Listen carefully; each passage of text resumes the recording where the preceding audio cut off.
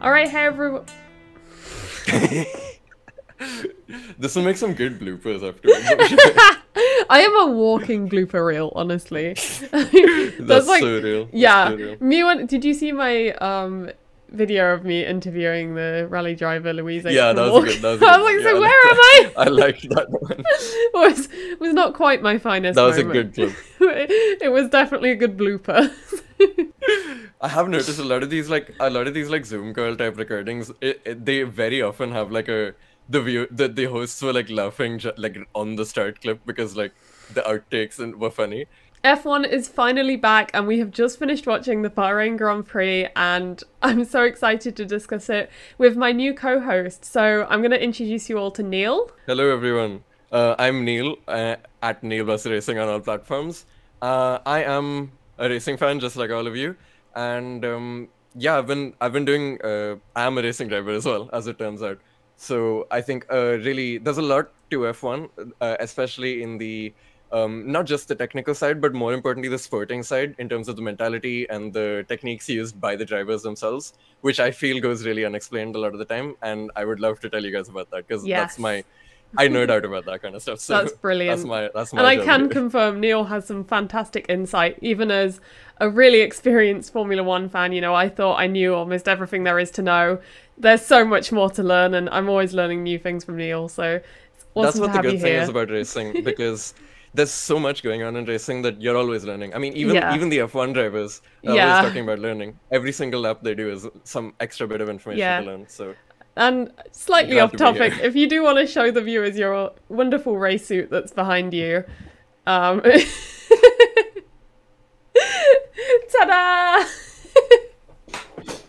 Oh no! Okay, yeah.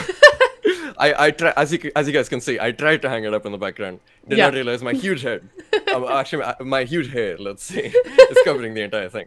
But that's okay. It's there. We've shown it off now, so yeah, we have. There we go.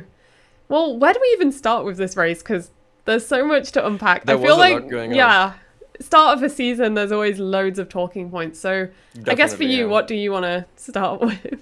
There's a lot of things to talk about in this race. For example, like the Ferrari is the most reliable Ferrari engine on earth. Yes. And it died. It died in the middle of the race. Oh, of course it did. No. So that's, for example, an interesting topic I would like to get into a little bit later in terms of detail, because what is really great about the Bahrain Grand Prix and generally night races is because the surroundings are so much darker than day races, you can really see what the steering wheel display says.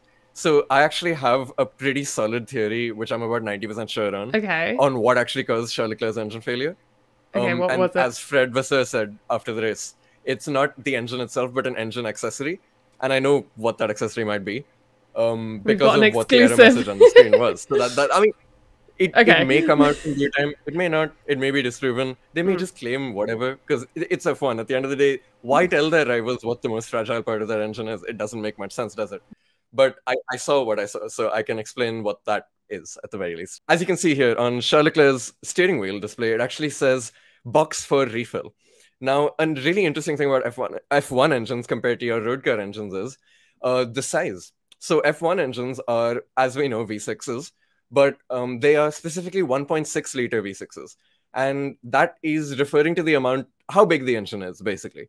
And to give a sense of reference, like sports cars generally are over 2 liters, and supercars can go up to like 5, 6, 7 liters. The American ones go up to like 8, 9, 10. Muscle cars, they can have huge engines. Even the V10 cars from the early 2000s, they were about 3.5 liters off the top of my head. I can't exactly remember, but these are very tiny engines. So the fact that they are able to squeeze so much power out of them is super interesting.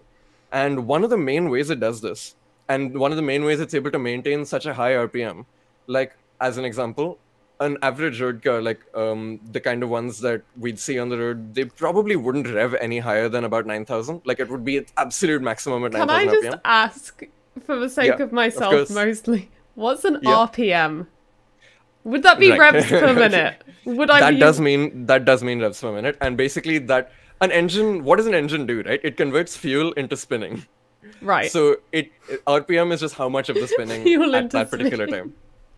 Lovely. That is literally all it does. No, that makes sense. And we should include this in the podcast. We do not edit this part out. It's a very easy way of imagining it. All an engine does is convert energy from this form into that form. This form being chemical energy in the fuel, and that form being kinetic energy in the actual like drive shaft spinning, or the crankshaft. Sorry. I'm just here like, what? It's a spinning stick, and it uses the energy from the fuel to convert it into spinning. Now, the way it does this is by the process of internal combustion, right? It's an internal combustion engine. You know, like the F2 intro when they have that spinning thing? Yes, it's that. That's it. Right. Yes, it is. I'm with you. So there are these cylinders in a V6. There's 6 of them in a V formation like this. And each of them is a cylinder. So we can ignore the other 5. Let's just take one of them, right? And I'm sure we can. I'll put some pictures up, not just using my hands. It'll be a bit easier to explain that way. But it is essentially a volume of air, and there's a piston inside that goes up, down, up, down, up, down, up, down. Please ignore how suggestive this hand gesture looks. But the idea is, right, air comes in from the top, air and fuel mixed together comes in from the top. The piston compresses it on its way up. Then when it's fully... It's okay, guys. We can get through this. I promise. It is not as funny afterwards. I wouldn't have thought of it that way. In fact, it's more funny afterwards. This is called the 4-stroke pattern. This is how many strokes we have. Yeah. Okay. So when it reaches the top of its compression stroke, it compresses the air because, as you can imagine, there's air and fuel there, and it's pushing this space closed. So when the space is closed, it's compressed. When it's compressed, it burns better. So at this point, when it's compressed, there's a spark that's introduced, and that ignites the fuel, and that explodes. We have a little bit of internal combustion. We do a little bit of internally combusting. So it explodes and pushes the piston back down again. And then, now, there is a bunch of combusted air here. There's carbon dioxide, basically. That needs to go somewhere so that the next bit of fuel can come in. So it opens up the exhaust valve, and it again pushes it back up just with the momentum of spinning around like that. It pushes it back up, and all of that air gets pushed out from the exhaust valve, which is great. Now, the thing is, because F1 engines rev all the way, the rev limiter on these V6 cars is at 15,000 RPM compared to an average. It's a lot. And compared to an average road car, which is like 7, 8, 9 RPM, like it's way lower. F1 cars idle at 6,000. Like it's nowhere near in the same ballpark. But which is one of the ways they managed to squeeze so much horsepower out of such a tiny engine. But as a consequence of that, those valves, the valve which lets the air and fuel in, and the valve which lets the exhaust out, they would need to open really fast, right? They need to open and close like basically once per RPM, basically. Once per rotation.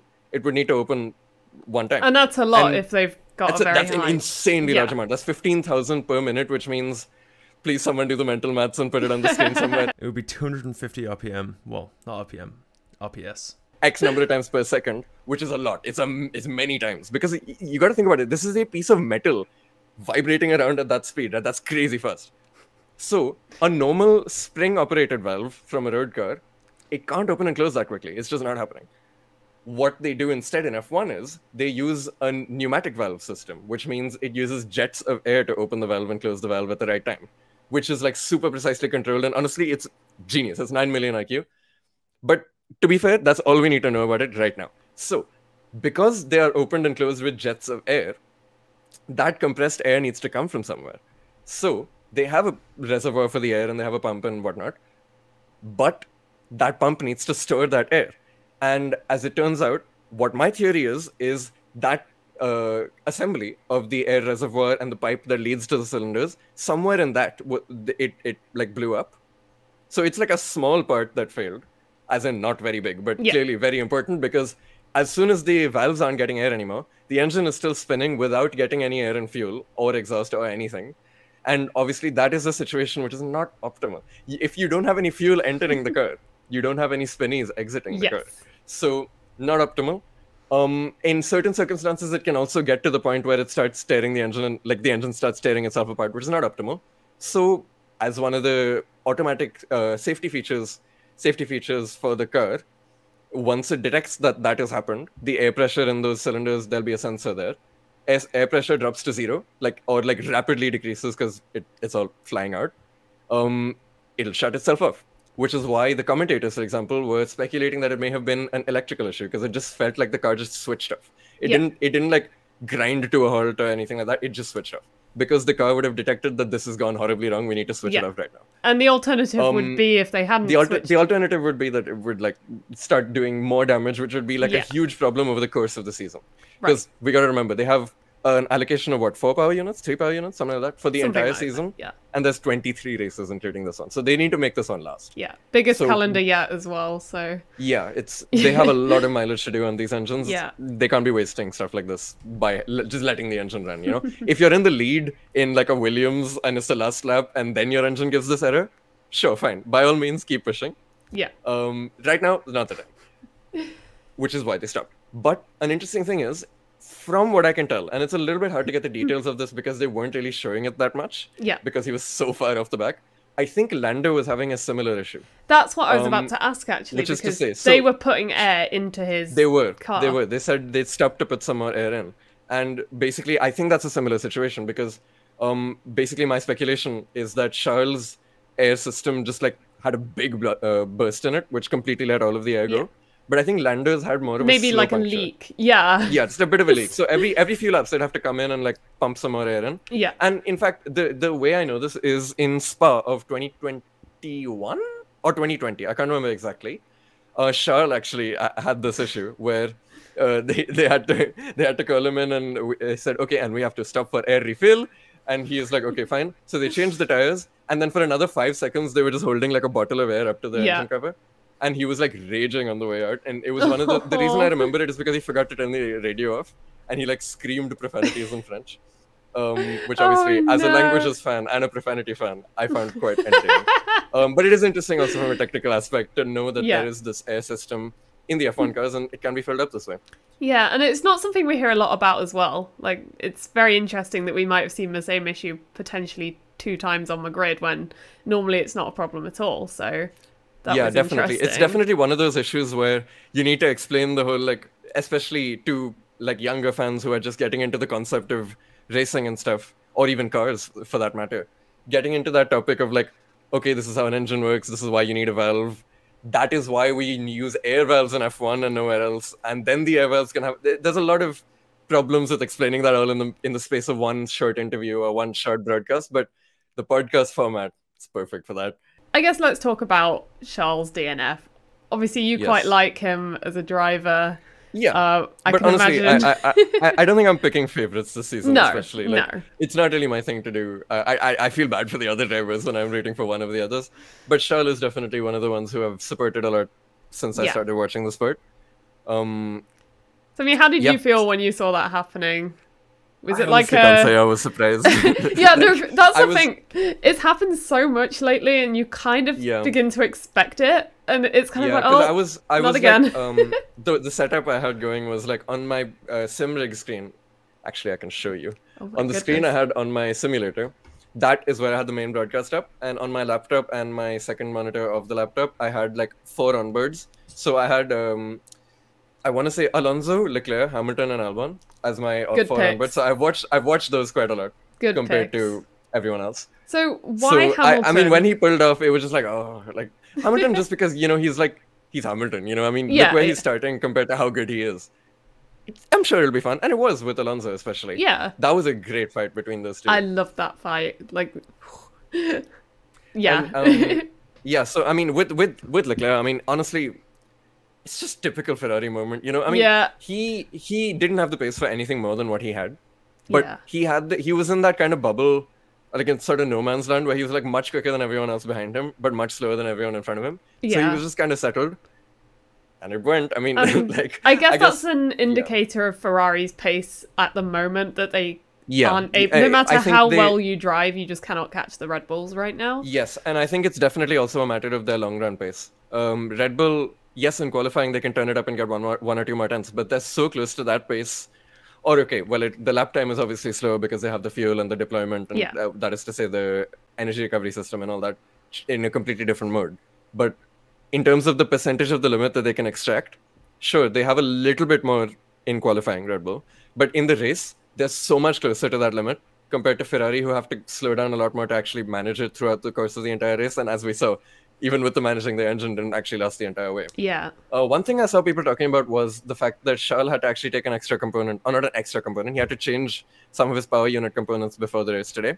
Yes. But I wanted to dispel a bit of a misconception of that. Go for it. From what I could tell, and obviously I wasn't like sitting refreshing the FIA page to see what documents got published, but from what I could tell, he only changed the energy store. Right. Which is to say the battery. So that's completely unrelated to the ICE, which is the part that had the problem. That is to say the internal combustion engine, which is what had the problems today. So I don't think that will impact the season as a whole, the change of component at the beginning. However, the engine failure itself could have some pretty serious consequences in terms of taking grid penalties later on in the season. So why would they change a component before a race has even started? Like, what's the logic behind doing that?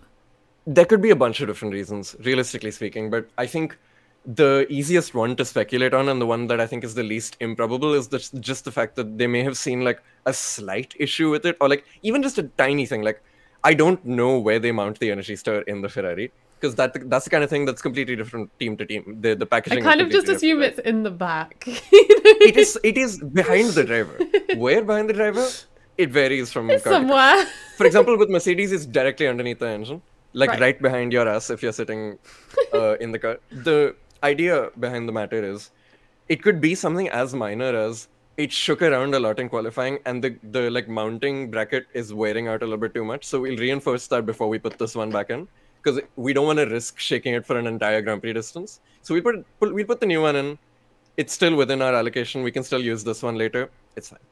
That kind of thing. It's one of those preventative changes which, if you asked me last year, or even year before last especially, would Ferrari pick up on that kind of thing and actually do anything about it? I would have said, no way, they would not have done that. Right. So honestly, I'm glad that they're doing it. And another thing with the qualifying call yesterday, I was wondering, I remembered, because I was watching, I was actually out of town yesterday, and I was just watching it on my phone in the wilderness. And I was wondering, oh, why is Charles out of the car? I couldn't hear the commentators talking, so I don't know. I thought like there was some problem with the car. Yeah, I mean, we were confused as well, to be honest, as viewers. As it turns out, he just decided that his first run was good enough, and he'd save the set of tires for today. And that seemed to have been a good call, because him being able to start in a completely fresh set really gave him that boost that he needed to keep P2 at the start and then only have to drop back to P3 after the first set of stops.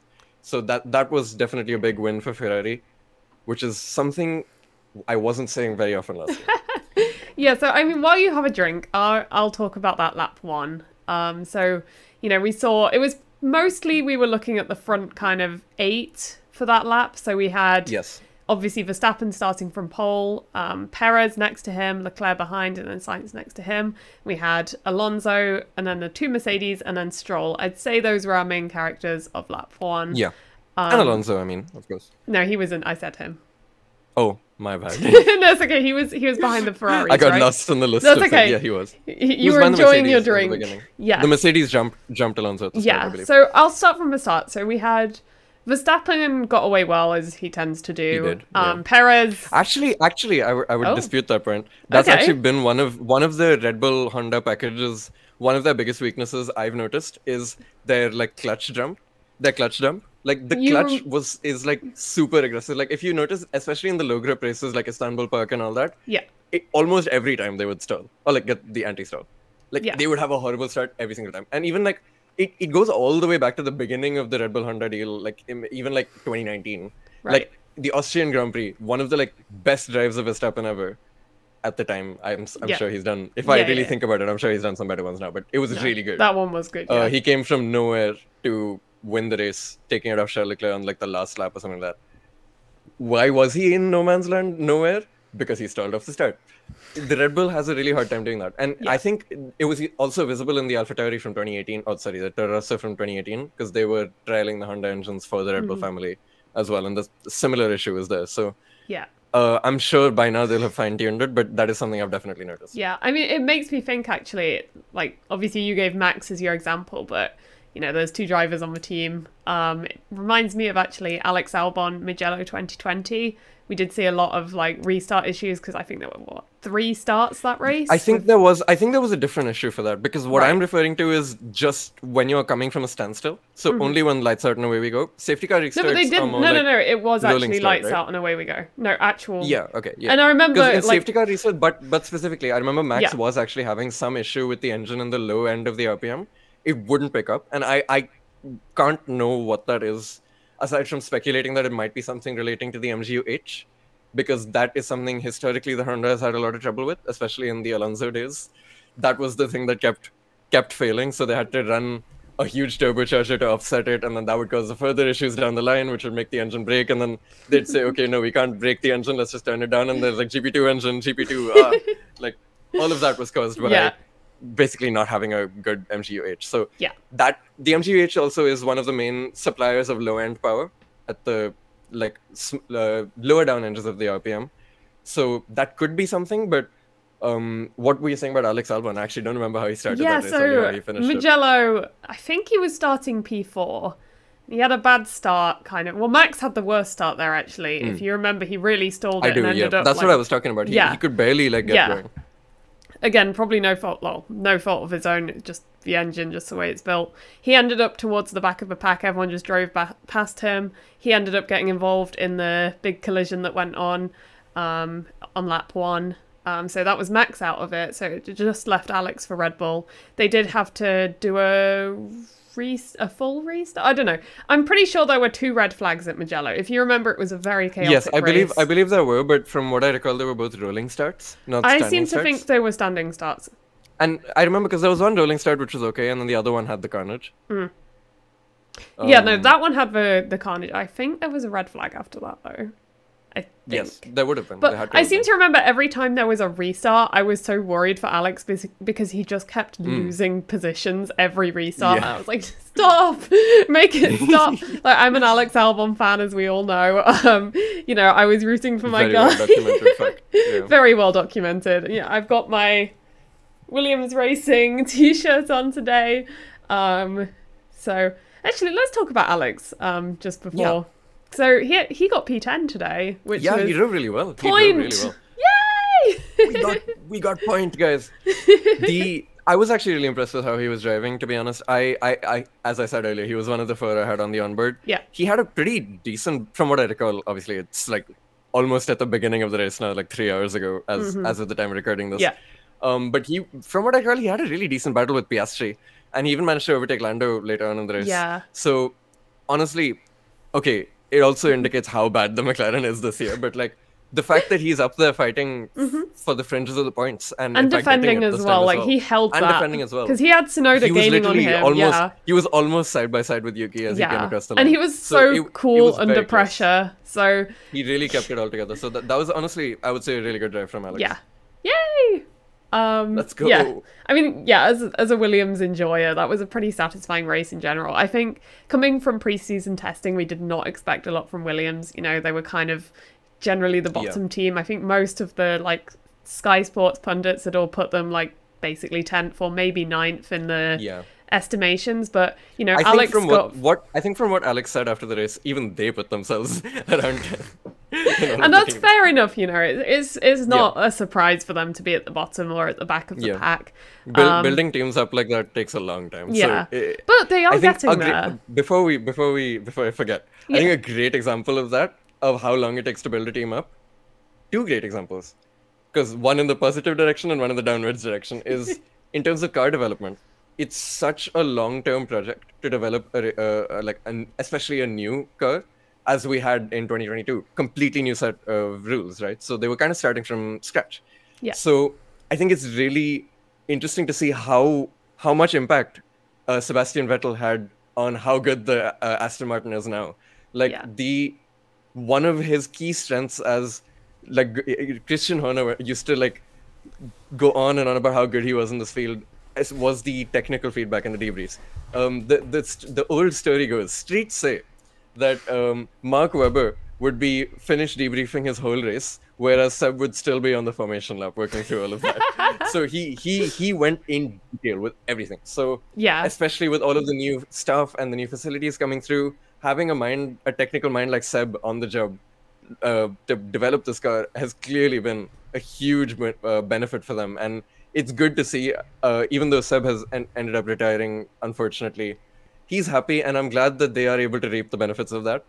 I think an interesting case study would be in the other direction as well with McLaren, because they were struggling so much with trying to adapt the car to Daniel and to teach him how to, or not to teach him, but to sort of change subtle things about the car to fit his driving style better, because it's a very unique car in terms of how it just pushes on it, understeers like crazy on the brakes, which is the opposite to what Daniel likes, unfortunately for him. They spent so long focusing on that they didn't really even have anything left to show for progression into this year.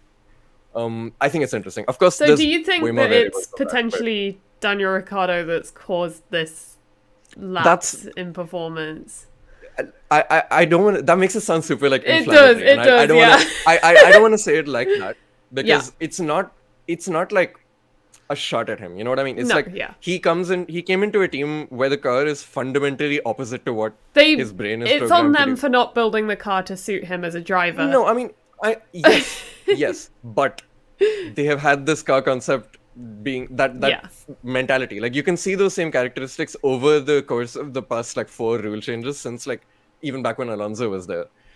So this is a pretty standard McLaren affair. And in fact, even super interestingly, that aspect of just absolutely having no turning when you're even breathing on the brake pedal, it even extends to their GT cars. Like the McLaren 720S GT3, it has that same aspect where if you compare it to the Ferrari 488 GT3, you'd have to really trail off the brakes gradually, and you can even carry 1-2% braking into the corner to get the weight on the front end that help you turn in. Whereas on the McLaren, if you have even 1% brake pressure, it just does not want to turn. It is a completely different experience. And I think that's so interesting how you know how they say the suspension research that they do in Formula 1, all of the research and development they do in Formula 1 all trickles down to the lower categories of racing and then into the road cars as well. Yeah. To see that being even reflected in the GT cars, in the sports cars, as F1 fans like to call them, I find that super interesting personally. But in terms of whether it's his fault or not, I think it's just it's unlucky. I think it's just unlucky because he ended up coming into a team which looked promising, but the car was just so opposite to him. And he's got 20 plus years of racing experience building up that driving style. McLaren has I don't know exactly the number, but X number of years developing that car into that direction with that logic of developing a suspension system and a chassis and all that kind of stuff. And now they are directly opposite to each other. So now they're spending the whole time trying to get these both on the same page. Yeah. That is not going forward anymore. So it's not his fault. It's not McLaren's fault. Yeah. It's not Daniel Ricciardo's fault. It's just a really unlucky set of circumstances. Yeah. I think that makes sense. I guess just happens in sports sometimes. Yeah. I think that's a really fair way to look at it as well. Sometimes it's just not meant to be. It just doesn't. As weird as that sounds, as leaving it up to fate and you have no agency as that sounds, it do just be like that at times. Yeah. So let's go back to lap 1 because I got very distracted there. I forgot we were still on lap 1. This is a certified Sebastian Vettel debrief. Let's go on. Yeah, so we had Max got a good start. Yes. Perez potentially suffered a bit at the hands of the Red Bull starting system. Yes. But also, dirty side. Yeah. Off the racing line side of the grid. Yeah. It happens sometimes. Yeah. So that, to me, watching Lights Out, that was the first thing that caught my eye. Checo kind of bit of a slow start. Also, don't worry about me looking down right now. I've got the race start on my phone. I'm rewatching it so I can just make sure I remember everything. Yeah, and then Charles directly behind Max, he got a pretty good start. And he kind of almost shoots past Checo almost instantly. Yeah, almost, he just takes him. On Checo's onboard, you can just see Charles just appear. On Charles' onboard, it's it's almost it almost feels like he started earlier than the others. Obviously, he didn't, but it feels like he was just so it was that much of an advantage. On it. In fact, another thing is Carlos almost got pushed all the way into the pit lane. That was going to be my next thing. So, Charles and Checo are kind of duking it out, and as they're both kind of drifting towards the pit lane, Carlos also got a good start, and obviously Checo didn't. So Carlos is gaining ground on Checo pretty quick, but there's just nowhere for him to go, which is a shame because he could have done really well had he got found a gap. But yeah, he basically, I was watching it like, oh my goodness. If you look at what happened to Carlos, yes, because of that, so he gets, and I'm narrating it because I can't show it for copyright reasons, obviously, but he gets the start. Checo gets a horrible start compared to the other two. Checo ends up accidentally pushing Carlos off a little bit, but that gives Carlos the opportunity to come around the outside of Checo and slot in right behind Charles. But as a result of that, Checo doesn't have as much track to use on the left-hand side as it opens up from turn 2 to turn 3. So he couldn't actually, even if he had the grip to do, which I'm not entirely convinced of, he wouldn't have been able to use that space against Charles. So because this is all happening within 2-3 seconds, it's obviously pure instinct from them. Yeah. But it's so good to see how like tuned in they are to the teamwork. This is the kind of subtle thing. Usually in F1, when they talk about, oh, the teamwork, they mean like, Fernando is faster than you, do you understand the message? And then he gets out of the way. In reality, there's a bunch of subtle things like that. Carlos being on this side of Checo rather than that side of Checo completely ruined Checo's opportunity to go ahead and attack Charles into turn 3. Which, like I said, it doesn't matter whether he had the grip or not. He literally could not have gone there because Carlos is in the way. Yeah. That is something I find super interesting. Yeah. And it's really interesting as well, like, the awareness that a driver has going into that first corner of just knowing where all the other cars are positioned and being able to utilize that. Like, that is, you know, I wouldn't have even considered that. Like, that's so cool. Another thing is, even still on Carlos's onboard, on the way down to turn 4, that sort of uphill, sort of downhill on certain parts of the track, that right-hander. One thing that Carlos did was, because Checo was trying to really stick to the inside to maybe capitalize on Charles going a bit wide on the exit, Carlos decided to stick his nose in on the outside, which means Checo is then again boxed in. He couldn't go. he couldn't take advantage of the fact that Charles did not go wide. We love that from Carlos. Go around his outside. Carlos is there, and obviously he's going there partially for his own self, because that's how. No, exactly, because I think he was trying to like slip in behind you Charles. Slip in case there's a mistake. Yeah. But how well it works out for Ferrari as a whole, it's very interesting to see. Yeah, I mean, so great start from Ferrari, really. Pretty textbook, I'd say. Like, I don't think they could have done much better. Really. Yeah. Kind of different stories for Red Bull, with Max just sailing away into the distance and Checo kind of but still not fighting. Too bad. Not too bad. The fact that Checo only lost one position off like such a bad start, launch-wise, really not bad. Honestly, he can be satisfied with that. Yeah. Okay. Red Bull can, as a whole, he will probably be annoyed, obviously, but Red Bull can be satisfied with that as a whole. So moving on to Mercedes and Aston Martin behind. Now, these guys were a bit harder for me to follow. I think it's just because I'm not used to how the Mercedes looks, and they all look a bit similar at being quite dark cars. Especially at night time, So I'm not as familiar with what went on here. I do know Lewis got past George at some point. I think Lewis got past Alonso as well.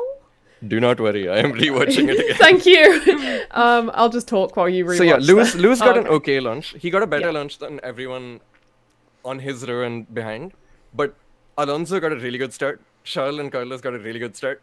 They all just disappeared, and Checo was already starting so far in front that they just like were specks on the distance. This is him before he's even reached turn 1. This is Lewis, and look how far away everyone else is. And if you think about how close like Charles, Checo, and Carlos all were, that's a huge gap. Charles and Checo were literally like this far apart. Yeah, they were basically wheel to wheel, you know. Yeah. And then Lewis approaches into turn 1, manages to actually find some space down the inside of Alonso, not being able to make that move stick, but he used that to defend from any potential attackers behind. Yeah. Then into turn 4, when all of this action is happening between Checo and Sainz, Hamilton managed to find a gap on the inside of Alonso. I think Alonso was also interested in what was going on ahead with the two Ferraris on the Red Bull, and he didn't realize how much of an overspeed Lewis Hamilton had. Honestly, in his defense, I don't think there's much he could have done with that either way, because Lewis just had such a strong exit and then the slipstream. So it was kind of a done deal, but Lewis ended up in 5th place on the exit of turn 5. And then obviously we had a little bit of an incident between the two Aston Martins. Indeed. On the replay we did see, mainly it was brought to light on the replay, but we saw Stroll kind of come into the corner with quite a lot of speed, and he almost used Alonso to slow him down when he got there. So what were your thoughts on that? It wasn't actually that bad, to be honest. Like, I know for a fact everyone is going to be jumping down Stroll's throat for this one. Like, he's the worst teammate ever, just because he's Alonso's teammate. Yeah. They did the same with Esteban. naturally. They did the same with Stoffel so badly. I mean, Stroll generally gets a lot of hate as well. Yeah, for sure. But the way I see it is also something that Mike Crack agreed to after the race in the interview. The way it happened was because Lance was trying really hard to outbrake George on his outside, he steamed in with a lot of speed. And the line that Fernando was taking made it really look like he was taking a wider line to like leave a little bit of a gap on the inside there. So Lance, yes, he came in way too hard in the corner. But he was like, okay, there's a little bit of space here I can insert myself into. Yeah. Insert Would myself. you call that leaving the door open? No. Why are we laughing? Okay, you know what? I'm not going to ask. Insert euphemism. Funny. Anyway. Okay. Anyway. But I wouldn't call that leaving the door open because he wasn't trying to enter that door. Right. He was just trying to stay ahead of George. And he went in a little bit hard on the brakes. Yeah. And that's okay. Yeah. It just so happened that Alonso decided to cut back in and managed to take a later apex, which if you see Lance's onboard, it did look a bit unexpected. In reality, it isn't. But it's just one of those things that happens on lap 1. I wouldn't say this is like a teammate rivalry. Oh my god, things are heating up in the Aston Martin garage. It could have been any two drivers. Yeah. It just so happened that they were both the green ones, you know? Yeah. Like if you actually rewatch the contact, it was so unbelievably minor. And it literally didn't impact either of them in the slightest. Their pace was not changed at all from that. So, like Mike Crack said himself, it's just one of those things. It's not a big deal. Sorry. So no, it's okay. So to me as a viewer, and I was just rewatching the start with my family, and they kind of felt like, and I feel like the commentators had the same thought, that perhaps Alonso lost the place to Lewis because of Lance Stroll? Or would you say it was inevitable that he was losing it anyway? Let me actually take a look at it again. Because I'm not entirely sure that's the case.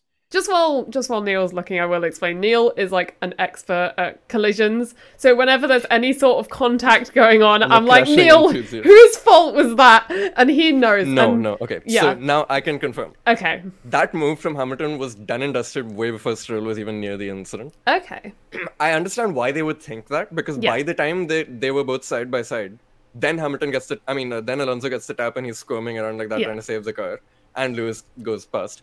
But in reality, when Lewis has such an immense overspeed out of the last corner, there's absolutely no chance that Fernando would have kept that position under any circumstance unless Lewis just forgot to press the throttle. And that's not going to happen. That's not going to happen. It's Lewis Hamilton. Yeah. It's not happening. So cool. I would not say that at all, no. Okay, and I guess those 8 were kind of the main 8 from the first lap. Are there any other main characters on that lap that you wanted to highlight? I know you mentioned Albon and Piastri. That was a bit later on in the race. Okay. Like after things had started to settle into I'm a bad Albon fan. I didn't watch him on lap 1. There was just a sea of cars I couldn't see. You don't have F1 TV in the UK. Now it's only launched in India just now. I'm on my 7-day free trial, so I'm making the most of it at the moment. As you should. But to be honest, someone who I didn't notice at all the entire race, only on the last lap did I see where he ended up, was Gasly. He started in last, literally 20th place. And he somehow ended up in 9th with the second fastest lap. In fact, he had the fastest lap until the last lap. Did he manage to gain a lot on the opening lap? Okay, it's lights out and away we go. Gasly gets a pretty good start. He's fully alongside with Nick De Vries, I think it is, in the AlphaTauri on the left. Breaking into turn 1, there's kind of a wall ahead of him. There's not really a gigantic amount he can do. The space opens up in front of Magnussen. But again, Magnussen gets a decent exit out of turn 3. Not a gigantic amount he can do. He has to slot back in there in second to last in P19. Now there's a bunch of battles going on ahead. He's taking to the outside for turn 4. Decides to cut to the apex. Overtakes 2 cars on the exit. Unfortunately, Piastri does get a decent run on the way out. So he in fact loses it on the way back into turn 6. Now he's side by side with Bottas, into turn 7, loses that position. Now breaking down for the hairpin at turn 8. Everyone's in a pack right now. He's fully in a whole bunch here. Now down into turn 10, the super difficult downhill blind left-hander takes a wider line than the cars ahead. I assume he's going to get a better exit. I assume wrong. I actually don't know what I'm reacting to here. He doesn't make up anything on lap 1. Shall we just cut this out? I find it... No, it's okay. We can keep it in because it's really interesting to see such a hectic first lap and have it literally result in nothing. Only to 57 laps later, see him up 11 places. Like, that's where did he come from? Who let him go? Where did he go? Yeah, Cotton Cotton Gasly. couldn't make up a joke on that one. I am so sorry, guys. I really let the team down today. The Neil Basu joking department it's really lacking. We need to go back over the winter and really get us a new car for next year. Some factory upgrades. So even on lap 2, at least in lap 2 sector 1, not really making any progress. He overtook Hulkenberg on lap 2 in like turn 3. I'm thinking actually, Gasly was one of the early pitters, wasn't he? He pitted yes, like before the pit window opened, didn't he? Like the let me just recommended. Yeah, that's fine. I don't know when the recommended one was, but I will let you know. Because I remember the commentators saying like this is the pit window's open now, like which is basically saying like this is the optimal time to pit. And I was thinking, but Gasly pitted before that. Yes. Okay. So Gasly actually pitted on lap 8. Right. So he was in on lap 8, and his next lap. I think everyone else was pitting around lap 13. Since I don't have data on what his lap times were on lap 9, 10, 11, and 12. Well, we're gonna assume the strategy helped him out. Probably because he was on softs on lap 8, and then the next time I see him, he's on hard. So that is around when he pitted. Which is interesting. Yeah. Very early, very early. The soft tires hadn't really lost much pace, but he got onto the hards so early, and that the pace didn't really ever drop off. In fact, he went super quick as the fuel started to come off on the hards, only to, on lap 39, switch back to softs, and then crank out some insane laps. In fact, he set a 1:35.0, which at the time was the fastest lap of the race, until the final lap when Zhou took it off him. And then doing really strong laps, 1:35, 1:35, 1:36, 1:36. And then as the tire wear started to come in, he went into the high 36s and 37s until the checkered flag. So really quick driving from him overall to make that strategy work. So we saw in qualifying at Alpine, there was quite a different story for the two drivers, you know. There was, yeah. Ocon, definitely. Very good result, while Gasly was very disappointed with his. Yeah. And then we almost saw the opposite in the race. So we had Gasly, obviously a very successful drive, very good recovery drive, you know, overtaking and stayed out of trouble. Honestly, if not for Fernando having such a banger race, I would honestly lean towards Gasly being driver of the day. And a close second would be Lance, aside from Fernando. What about Albon? Yeah, he was good. I mean, it wasn't like astounding. Like, I mean, he kind of drove his race, and it ended up in a decent location, in a decent result. Yeah, obviously Gasly had a very successful drive, while we saw Esteban Ocon kind of have a bit of a different story. So not a good day for him. From about I want to say about lap 16, he got a warning or it was game over from him. I mean, not game over, but the beginning of the end, let's say. Yeah. It was before the lights out even happened. Yes. He stopped like about not even half a meter, like maybe 20 or 30 centimeters too far to the right. Yeah. Which means he's out of his grid box, which means that's a penalty. It's not allowed, And it's like a slam dunk, basically. When the message popped up on the screen, I was like, there we go. No, during the race, the message they showed was start procedure infringement, which I didn't really know what they were talking about because I wasn't paying attention to Esteban, unfortunately. But when they showed us the replay, it was clear cut. I mean, he was not in it, unfortunately. Yeah. But what is even more unfortunate is the fact that when he came in to serve the penalty, the way he served it, they were planning to serve it was come into the pit stop, as in serve the penalty for 5 seconds, do nothing on the car for 5 seconds, then do the change the wing, stop work, change the tires, change the wing, whatever. Front wing damage then as well. Go. Yeah. Unfortunately, as it turns out for them, one of the Alpine mechanics jumped in. Instead of waiting 5 seconds, he only ended up waiting 4.6 seconds. So how does that happen as a mechanic? How do you accidentally That's a very good question. Early? I don't know the answer. Because I don't know either. Yeah, because generally, whenever you see footage of these kinds of penalties being served, they in fact wait even like 6.5 seconds just in case. So I've actually never seen in F1 one of the mechanics jumping the gun and going a bit too early. And honestly, I really feel for that mechanic. They are definitely going to be so sad from this. And I hope the team doesn't like beat them up about it too much, you know what I mean? No. And they don't. I mean, mistakes happen. I know it's F1. It's a cutthroat world. It's literally 4/10 of mistakes. Yeah. So, in my perspective, the way I see it, like everyone in the team is pushing to save every last tenth.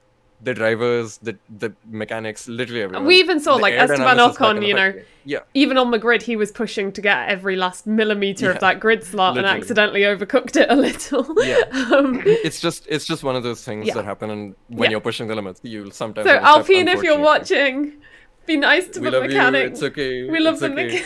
mechanic. These things happen. But yeah, I mean, at that point, he gets another penalty for that, because technically this penalty wasn't served. Yeah. So he gets 5 seconds, and then another 5 seconds for doing it wrong. I think. Yeah. And then when he came in to serve that one, he sped in the pits by 0.1 over kPH. So that gives him another one on top of that. So he's amassed a total of 20 seconds worth of penalty at this point. Oh, 15. I think 15. 20, because it was 5, then... 5, no? 5, then 10, then 5. Oh, no. Okay, so he didn't get another penalty for the first problem. He just needed to serve the first one because he didn't do it correctly. Yeah, but he had to serve it twice, right? No. 5 so seconds. In terms of official listing, he had 15 seconds of penalties. In practice, it was 19.6 seconds of penalties. Yeah, I'm with you now. Yeah. The first time when they waited those 4.5 seconds, it wasn't counted as serving the penalty, even though like most of it was served. Yeah. Which is why he had to come in again. And I'm with you now. That really cooked my brain for a second. Yes, I was like, it clearly cooked Alpine's brain as well, unfortunately for them. A day to forget for Esteban. Yeah, I do want to highlight actually just before we move on from Esteban.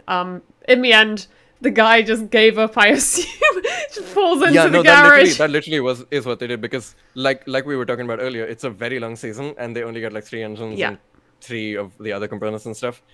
They did not want to waste it. Yeah. This is not something they figured that would be worth the risk of wearing out engine so parts far and back taking at great this penalties point, later on. At this point, park it, call it a day. It's okay. Yeah. We'll fight another day. It's fine. Yeah.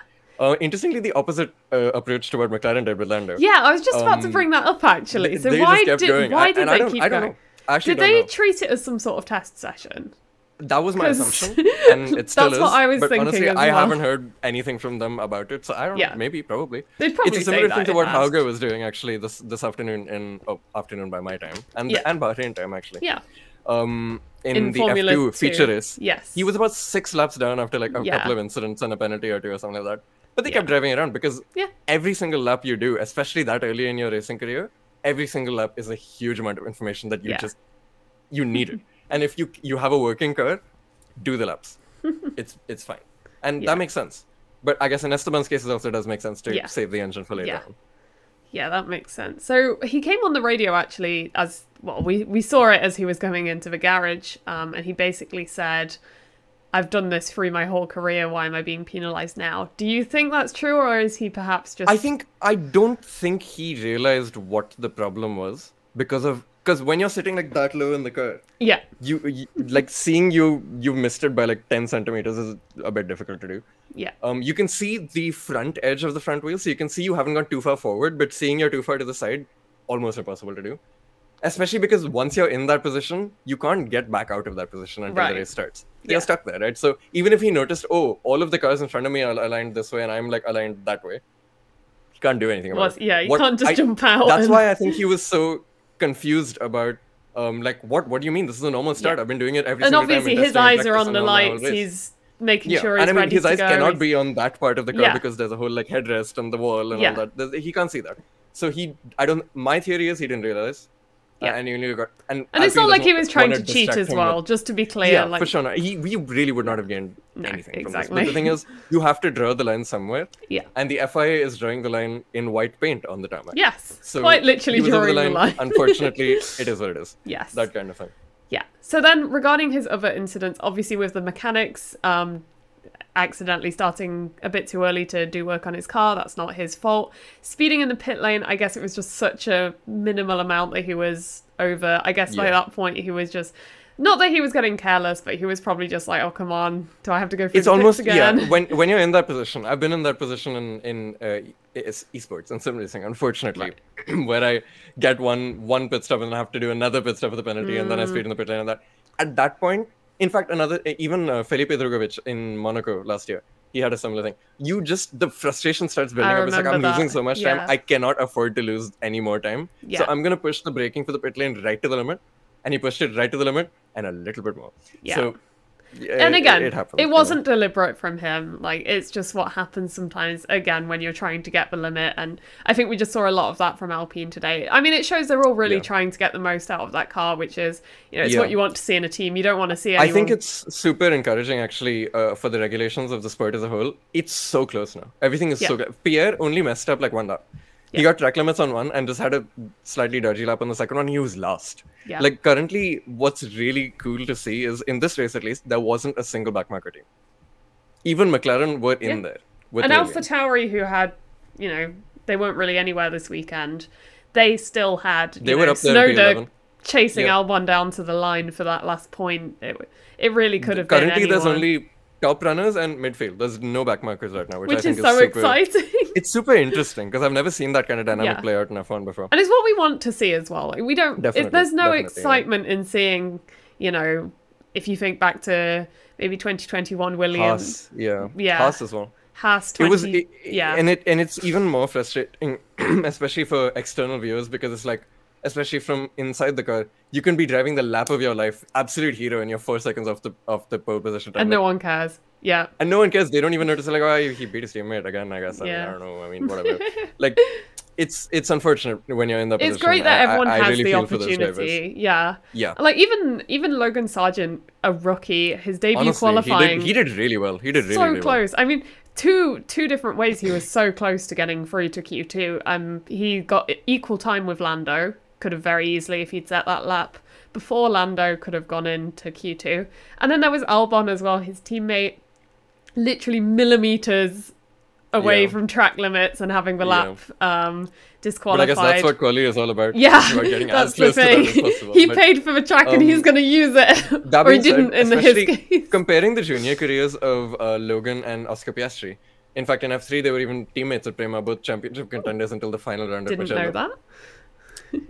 I'm an OG Prema fan. I am OG Prema YouTube channel fan. I love you, Prema YouTube. I love you so much, Prema YouTube. But they literally, I would say they're almost exactly equal, but Piastri was a little bit better, like a tiny bit better every time. That he was like, and I'm talking like fractions of a tenth here. That all add up over a season that Oscar won the championship and Logan didn't. Basically, Logan got punted off in the Mugello specific race, but then it's all about the whole season, right? So. That kind of thing. So the fact that Oscar had such a nightmare, especially with just getting the car to work, whereas Logan was like, he seemed on top of things, you know. It seemed like the only problem for him was just like inexperience in the sense of like the mental aspect of like, okay, I'm in a Grand Prix right now, like I'm fully racing with F1 drivers and an F1 car. I kept thinking that for the rookies, like I was really having empathy for them. I was like, how do they feel right now, knowing like as someone who is, and it's nowhere near the step that these guys are making, but I stepped recently from like 4-stroke karts to 2-stroke karts, and would you mind explaining what that means for our viewers? It's a bit complicated. It's like rental kart versus race kart. That's all you need to know. Yeah. But what the important part is, the engine sound is so loud on the 2-stroke karts that like I was like shocked because like it was a 35-car race on my first race start in this category, and it's like everything was so loud and so overwhelming and so different to what anything I'd done before that like I even forgot the rules for the race start. Like I had a rocket ship start, and then I was like, wait, I can't do that. I had to back up, and I ended up having a net 0 start instead because I was so like lost in the moment that I forgot that you can't do a particular thing in the start procedure. And luckily I got away with it without a penalty, but like I can really empathize with what Logan and Oscar to a lesser extent, because he's been hanging around the paddock so long and just watching the races and doing nothing else. It feels like Sargent almost popped out of nowhere slightly. Especially. Yeah, especially with how he's been. I mean, he was driving like a Charouz racing a couple of years ago in F2, right? So I mean, he's been having a hard time in terms of luck in his junior career, especially after Prema F3 when he lost the championship to Oscar. He had to shift to F2 in like a really slow car, and I think he even had to set out racing one of those years. Don't quote me on that. Sorry, this is not what this is about. It's okay. It doesn't really matter. The point is, F2 to F1 is a huge jump. Like it's not even close. So the fact that he coped with that so well and was just kind of driving a normal race by his own standards, which is a very high standard, it's super impressive, honestly. Yeah. Hooray. Good for Logan. Love you, Logan Sargent. So, yeah, I mean, arguably, literally by the stats, he was the best performing rookie of the three. We've mentioned Piastri as well briefly. There wasn't really a lot to say about. I mean, there's not much. Piastri. Well, I think it's just it was funny to see the like I said earlier about the steering wheel. You can see what the screen says. When he was on the pits, he was like switching the car off and on again. I mean, it was like seeing someone who like accidentally changed a setting on their PC and he can't get it to switch back on. It looked exactly like that. Like it was like, oh, I mean, turn it off and on. No, that didn't work. Let's do it again. Oh, no, that didn't work either. Oh, now it's just stuck on the Windows logo. Never mind.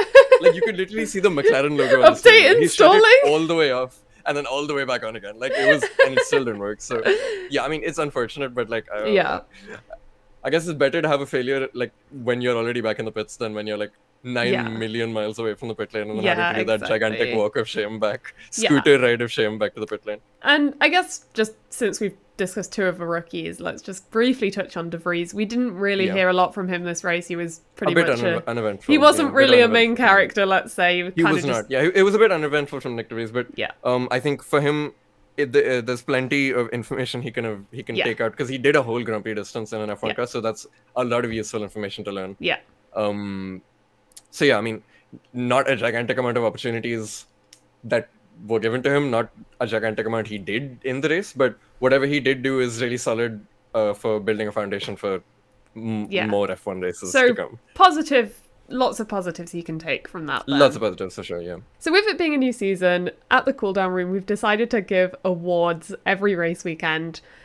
So first up, we have Driver of the Day, which is a pretty self-explanatory award. Obviously, there's a fan-voted one who I believe was Fernando Alonso. Yeah. So, Neil, I'll let you go first. Who was your personal Driver of the Day?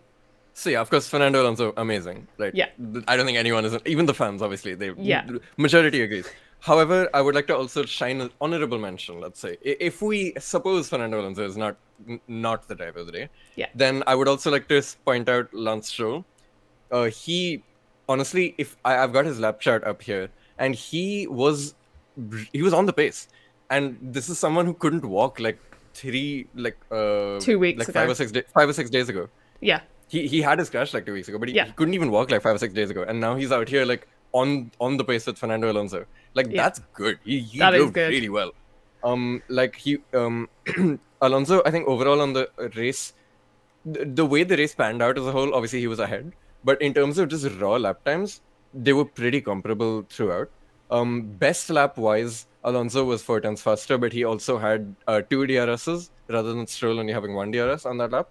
Analyzing the data a little bit, aside from the DRS spots, honestly, Lance only started losing out towards the... Yeah, if you look at this delta variance line, so as you can see here on this line called delta in seconds, the flat line is Alonso's lap, and the white line, as in the flat green line, is Alonso's lap, and the white line is Stroll's delta in that is to say the difference in lap time between Stroll's lap and Alonso's lap. So if as you can see here in turn 1, Stroll's delta goes down underneath the green line, that means he's quicker than Alonso, and if it's above, that means he's slow. So as you can see on this line, it's pretty flat. Like, obviously, there's a little bit of up and down here and there as the lap will vary a little bit, of course. But it's only later on in the lap when Alonso gets DRS off someone and he's going like literally oh my God, he's literally going like 25 kph faster in a straight line. Only then he starts gaining like 2 or 3 tenths per straight. Otherwise, it's a pretty flat line, which honestly, super impressive job from Lance Stroll. And it's not just, you mentioned he couldn't walk, it's also just for those who... I mean, everyone should be aware at this point, but if you don't know, he broke both his wrists. Had bones in both his wrists. Leg injury as well at the same time. He had a cycling accident. Broken toe, He had pins inserted into one of his wrists. Sorry if you don't like medical stuff. It's too late now. It's too late. Sorry, content warning. Sorry. There's not any more than this, luckily. Yeah. There's no more content warning. But he was in a really tough position after if that was me, you would not hear from me for weeks, you know.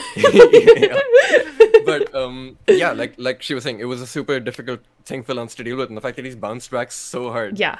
And we even saw him in practice. and he's on the pace. In practice, in practice, FP1. as you said. FP2 was. He was like juggling the wheel to try and like he couldn't turn his wrist like that, so he was like he had to take his hand off the wheel when he shouldn't have needed to do that. And even on the radio, his engineer, who is now not Brad, was saying, Lance, for the exit of turn 2, could you compromise turn 1 a little bit and stay tight on the exit? Like, I can't, no, with man, the hands. Can't, man. With the hands, I can't, man. And yeah, it was like, it's super impressive for him to be so on the pace especially after not doing preseason testing. Yeah. Guys, even Felipe Drugovich, Fernando Alonso, they both done like 200-300 laps in this car at this track. Like, the fact that this guy's come in with 0 laps and he's so close. And the worst thing is, people are just going to look at that, that because lap of the start incident and just negate all of his... And the fact that Fernando was on the podium and this guy was on P6. Yeah. Like, but honestly, that's what we're here for. Massive effort from Lance. That's yeah, exactly. We're here to highlight the underappreciated unsung stories. Heroes. Yes. And my second honorable mention driver of the day candidate is Pierre Gasly. Everyone saw at the last lap, they noticed he has gained 11 positions of his. He started last and he finished in the points. So that is huge. I mean, if Alpine needed a morale boost after what happened to Esteban, and I think that's the perfect one they can give, especially the fact that he's the new driver to the team. Esteban knows the Alpine philosophy better than Pierre does, of course. So the fact that Pierre could also get in and do so well will be a super big morale boost for the whole team, including Esteban as well. Obviously, it'll be super frustrating for him, but he knows it was a penalty thing. It was not him just driving badly. Yeah. And there is this potential to get more points in this very long season that we have. So yeah, I would have to say Lance Stroll and Esteban Ocon. And Pierre Gasly, are my 2 candidates for honorable mentions of driver of the day. But you overall would say Alonso? Overall I would have to say Alonso, yeah, of course. Okay, yeah. There Tough we go. To argue against that so one, Neil's driver of the day is Fernando Alonso. Now, I actually would... Not that I disagree. I agree. Alonso is the driver of the day. But personally, I would actually probably pick someone different. Someone you didn't actually mention either for an honourable mention. Mm-hmm. And you're going to think who I'm going to say. And you're probably thinking I'm going to say Alex Albon. But that's actually not the case. I can see on your face you're like, oh no, here she goes. I'm actually not going to pick Alex. So he would get an honourable mention from me. He didn't do anything like crazy special, but you know, points in a Williams. That's what I think as well. It wasn't particularly spectacular. He just drove his race and it worked out for him. So now, good performance, but I wouldn't say it's like, whoa, amazing. Yeah. No, I'm actually going to pick someone who did just drive their race, and that's actually Max Verstappen. So I guess. He did nothing wrong. He did not put a foot wrong. He was dominant, not just today, but all weekend, you know, like qualifying, pole, top in all the sessions, just, you know. Alonso. But, not practice, but that's practice. But like, he was the guy to beat all weekend. It was the way he just was so far ahead. Yeah, and Checo was not as quick as Max. So yeah, at that point, but that's the thing. Max was just so quick. He drove perfectly. Pure perfection. Yeah, it was even like after lap 1, you could just see he just pulled away. Like there was no catching him. And that's like we've not even mentioned him this race beyond his good start on lap 1 because he was that far ahead. We didn't even. We just forgot he was there. Oh yeah, there's Max as well. It was kind of reminiscent of Théo Pourchaire in Formula 2 today. Yes, earlier today. Because you just forget they're in the race. In fact, it was pretty much exactly the same situation because the reason Theo's gap was so big was because the fight for second, third, fourth was so much closer.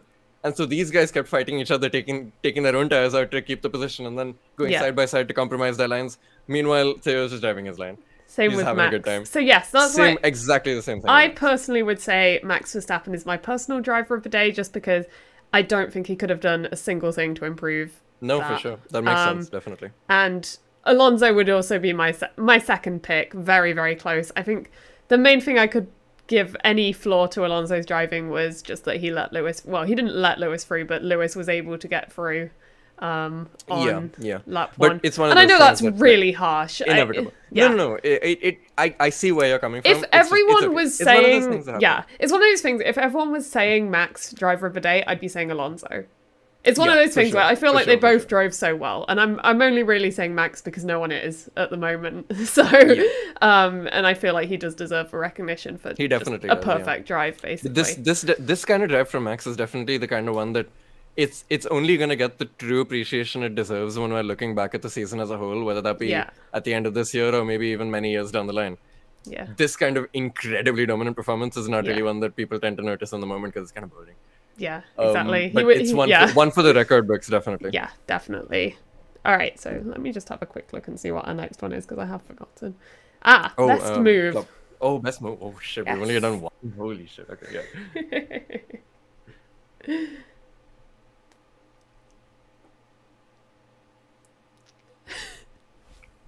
You may go ahead. Okay. So our next category is best move, which goes to the driver that made the best move, or the team. Well, really, whoever made the best move award goes to whoever made the best move. Made the best move. No way. I could not have guessed. Yeah, I mean, we picked some pretty good names here. Very self-explanatory. Yeah, very clear. So I'll let you go first again because I feel like I don't have a lot to say.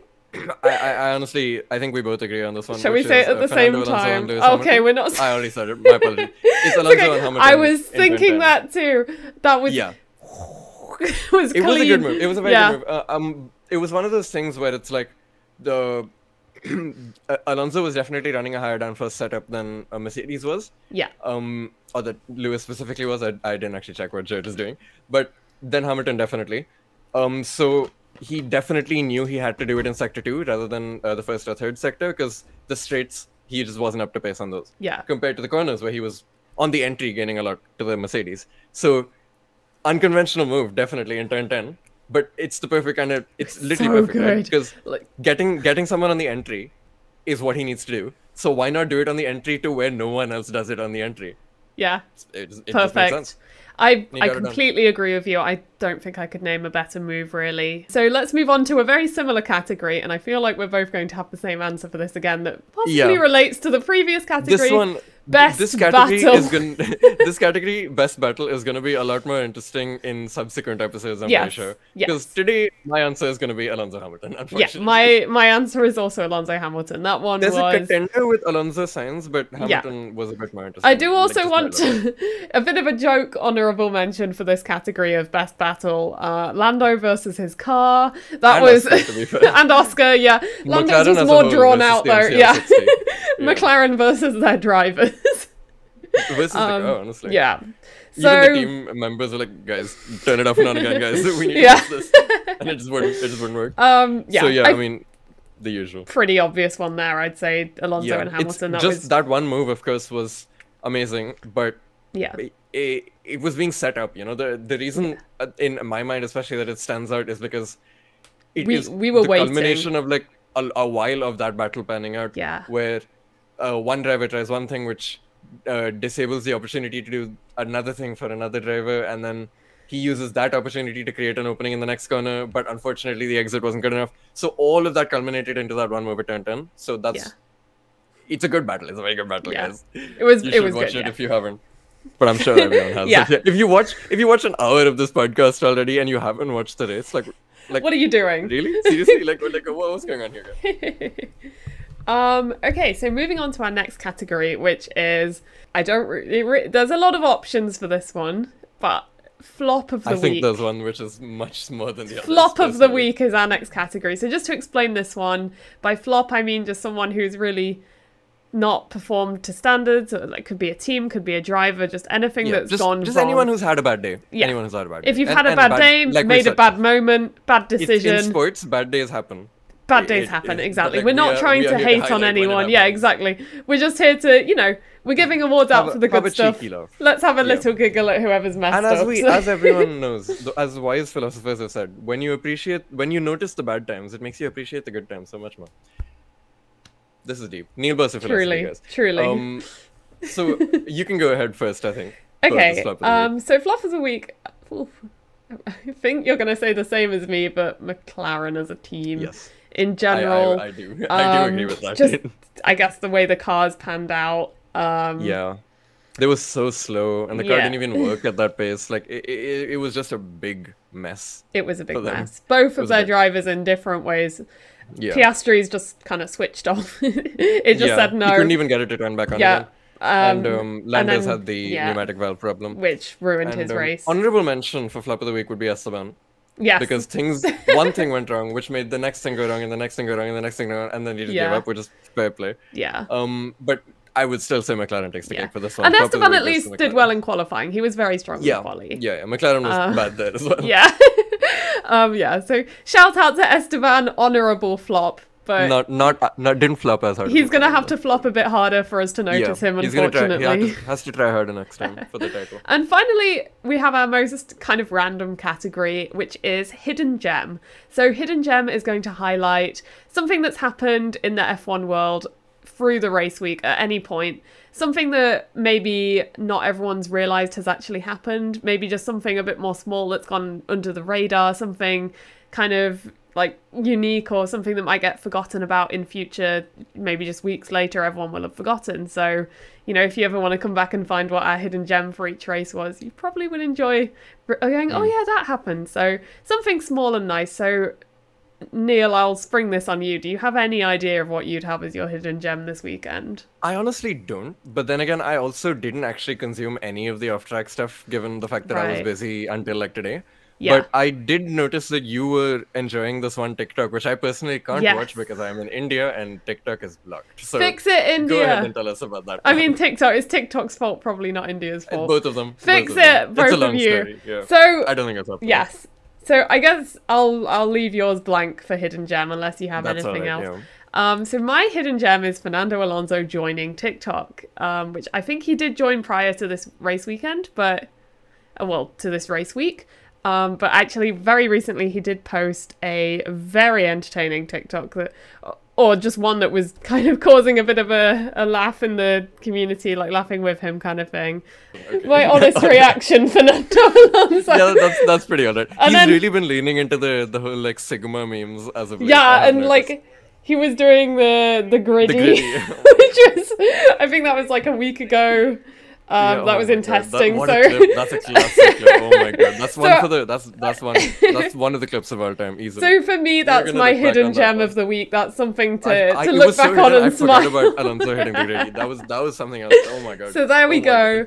So hidden gem is my personal favorite category because, what a moment. It's generally, especially when it's one of those things which like, it's so much.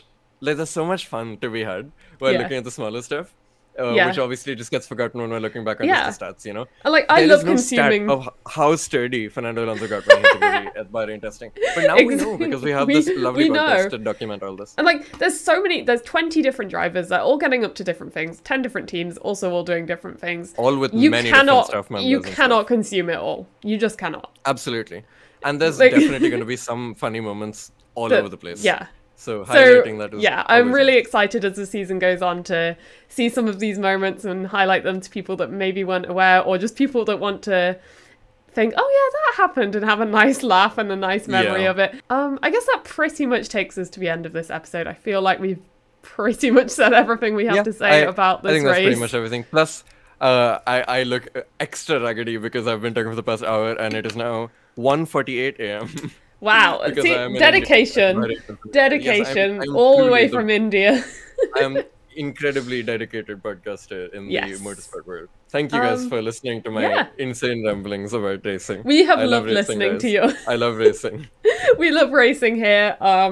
And that's the thing, you know, you wouldn't be watching this if you don't love racing, so... Oh yeah, you would not be an hour or whatever, how much... One of us, you know? Let's go. So, thank you if you've made it this far. You're awesome, you are definitely one of us.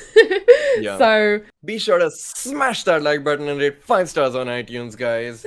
Thanks. Sorry. The spirit of a YouTuber took over for a second. I mean, honestly, you've hit the nail on the head there, Neil. If you ring enjoyed that this... notification bell, guys. Don't forget. Be sure to like and subscribe. Neil said ring that bell. Oh, and also, while we're on the topic of Fernando Alonso's TikTok, I'm also on TikTok. So do drop me a... But I obviously can't open it as of late. But I am. Technically, I am. I have an account and he has an account on it. And I have tagged him a few times. Yes, and I have posted content. It's just currently I can't open it because... I mean, I can get a VPN, but it's too much effort. Yeah. I'm on Instagram, though. Yes. Follow us on our socials: Instagram, TikTok, Twitter. Neil Bursey Racing. Read it.